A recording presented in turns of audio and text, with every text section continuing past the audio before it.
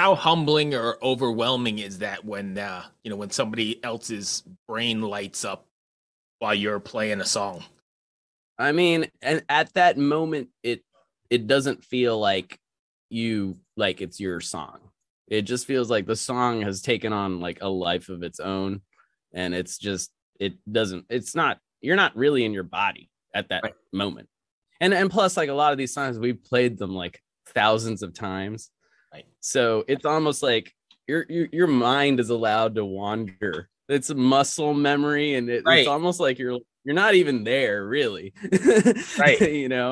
And music has that power, man. It just kind of becomes an entity unto itself. It's not really, it becomes less intentional and more like you're just experiencing it at the same time as somebody else is, because you're not really thinking about it.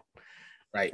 So yeah, but those are special moments, man. And hello out there. Yes, hello out there, everyone. I'm Hal Schwartz. And I'm Flynn McLean.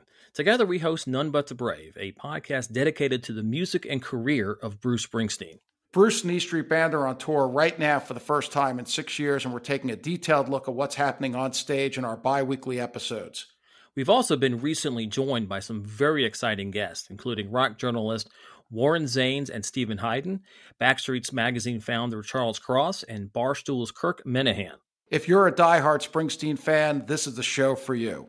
So please subscribe to None But the Brave on your favorite podcasting platform, and we hope to see you further on up the road. Thank you so much.